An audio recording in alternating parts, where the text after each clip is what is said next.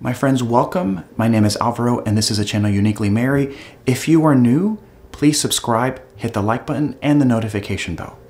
You can support my channel through your prayers by visiting my Etsy shop, also by becoming a patron through Patreon and purchasing some of the items down below in the description. So often as humans, we believe things not because they're true, but because they're convenient for us. And often our fear of pain and our fear of suffering will lead us to believe many things which are in fact not true.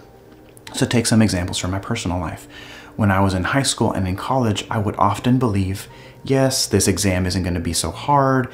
It's going to be really easy. I'm going to do so well. I don't need to study. Now, why did I believe those things? I believed them because I didn't want to go through the suffering of studying.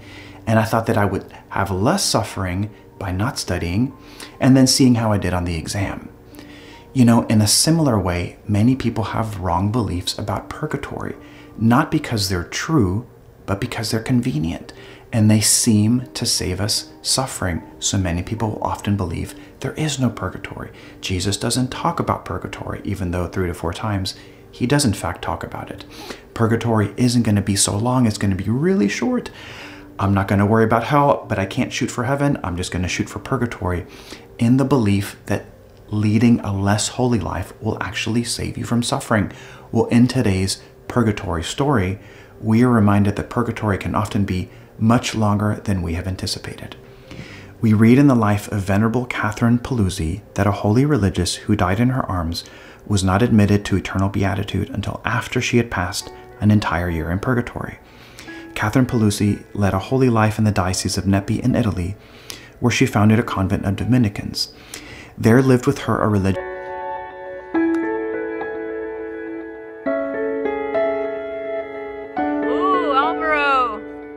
named Bernardine, who was far advanced in the ways of the spiritual life. These two saints emulated each other in fervor and helped each other to progress more and more in the perfection to which God called them. The biographer of Venerable Catherine compares them to 2 live coals that communicate heat to each other, and again to 2 harps tuned to harmonize together in one perpetual hymn of love to the greater glory of God. Bernardine died, a painful malady, which she bore with Christian patience and carried her to her grave.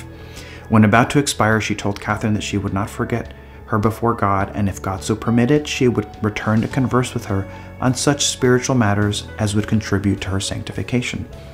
Catherine prayed much for the soul of her friend and at the same time besought God to allow her to appear to her. An entire year elapsed and the deceased did not return. Finally, on the anniversary of the death of Bernardine, Catherine, being in prayer, saw a pit from whence issued volumes of smoke and flames. Then she perceived coming out of the pit a form surrounded by dark clouds. By degrees these vapors were dispersed and the apparition became radiant with extraordinary brilliancy. In this glorious personage, Catherine recognized Bernardine and ran towards her. "Is it you, my dearest sister?" said she. "But when do you come? What signifies this pit, this fiery smoke? Does your purgatory end only today?" "You are right," replied the soul.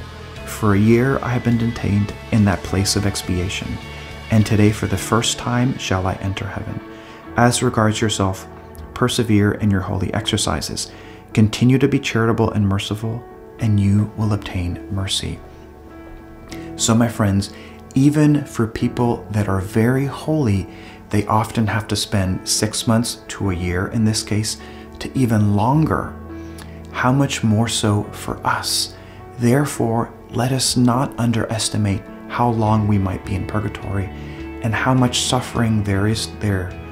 Rather, let us suffer here on earth to become holy, to become true disciples of Jesus, to pray for the souls in purgatory so that we can bypass purgatory and on our deathbed enter into heaven as saints.